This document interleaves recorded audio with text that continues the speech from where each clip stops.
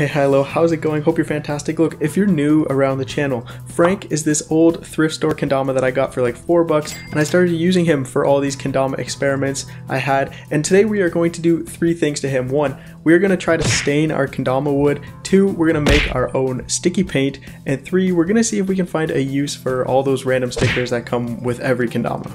Those first 2 kind of overlap in the story here, so stick with me, but first, the paint.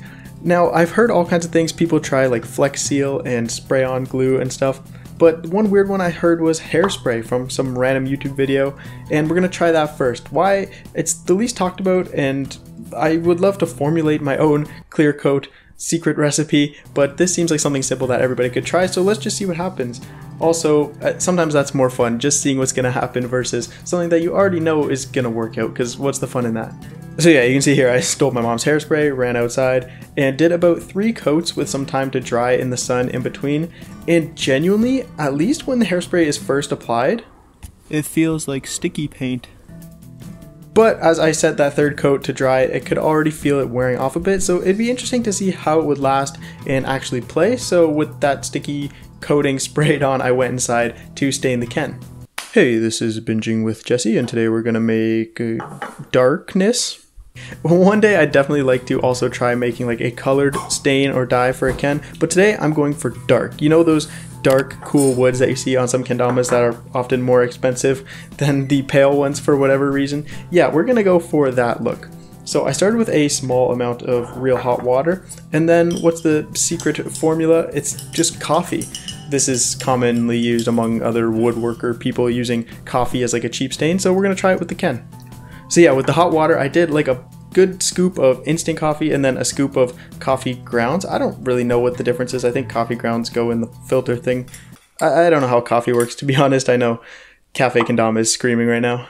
So yeah, with that and just a tiny bit of water to almost create a paste within the bag. I probably did a bit too much water, but I stuck the Ken in there, obviously only doing the sword part, but you could do the whole thing.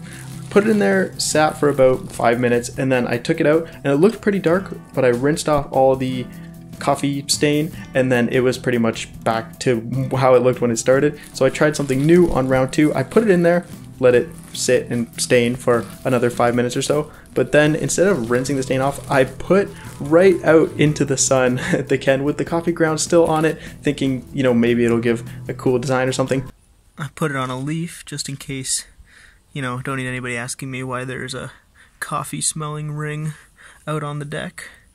And I left the speckles on, so maybe that'll give us some interesting patterns. Who knows, but look how dark it is. It's gonna probably not look like that much longer. Alright. And with that, I let it dry out in the sun, probably for about 15-20 minutes before bringing it in. It was all dried up, and we could see the color was definitely changed, but I wondered how it was going to hold up. And it was during that drying time that I took the opportunity to do a couple more grape tricks and force Lewis to make an appearance to hopefully get you to like the video. But yeah, with that, it was time to see how our hairspray was holding up.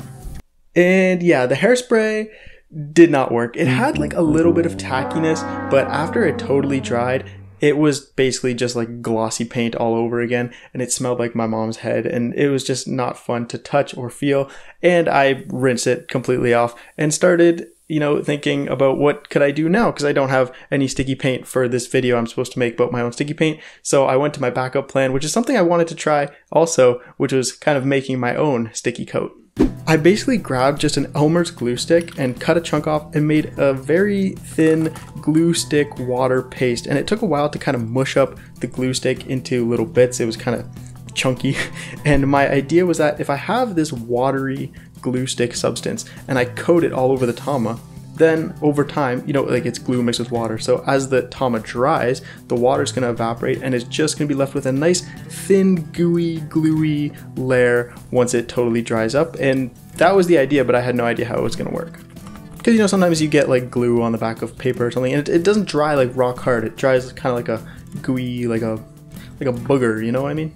That was the idea, and let me tell you, as I was applying it, you can see with my finger as my applicator tool, it looks disgusting and terrible when you're applying it. I don't think you're going to do this anyway, but just in case, it looks terrible when you're applying it, and you're going to think, this is going to dry chunky, yucky, messy, but as all that water evaporates and only leaves the glue behind, the glue will then dry clear, and the coat becomes like literally like a kendama clear coat. I was really shocked at how well this worked, but I didn't quite test the stickiness yet, but I mean, it feels good. I also did do 2 coats of that, but if you just do a thicker one in the first place, I don't know how much of a difference that would make. But now the hard work's done, something a little simpler. All those kendama stickers that pile up as you buy all these kendamas, and they all come with like 40 stickers each. I wanted to know if there was something I could do with them, so I thought, you know, like a graffiti style, stick them all over the ken and see how long they last would be a fun idea.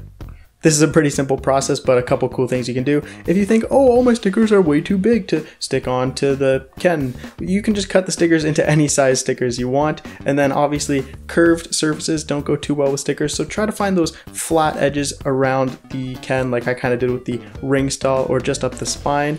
And yeah, it was at that point too that I reassembled everything together, so it's time to meet and test the new Frank. And here the new Frank is. I'll give you, probably start with a close-up of the ken itself so you can see how that instant coffee, regular coffee stain turned out. It definitely is darkened, and it didn't change the texture of the wood too much. It feels like that stain is in there. It doesn't come off on my hands when I handle it, so that's good. I'll show you the Tama up close. You can see it's like matte now. If you remember the old Frank Tama before I covered it in hairspray and glue, it was very shiny, very glossy, very slippery, but now it's like a matte finish. It feels kind of sticky to the hand, but doesn't feel like, you know, a fresh glue stick application either. So it's a good balance, and I think it's gonna work well when we test out how well it works.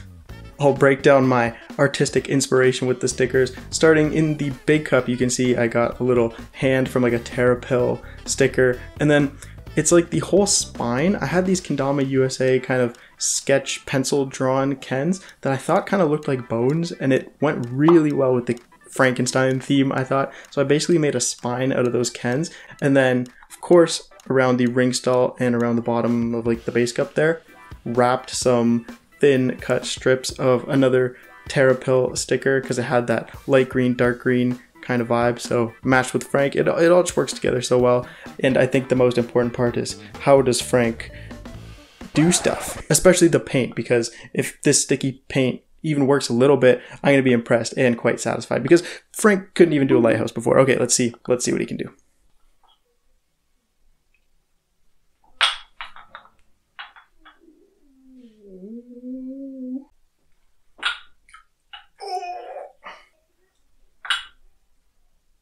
Oh.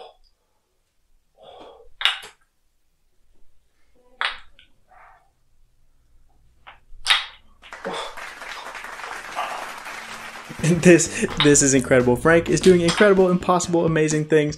The paint feels tacky and grippy and sticky, but it's not getting on my hands or fingers. I'm super excited to see how this lasts for maybe a week. I'll give you a 1 week update to let you know how it goes if you want to try it yourself. The stickers under the cups do get in a bit of the way because the string kind of catches them and wants to peel them off, but the flat ones along the spine here and the ones around the ring held up perfectly, didn't get in the way as I was playing, and I am just super pumped for the new Frank. I hope you are too. Let me know what else we can do to this man.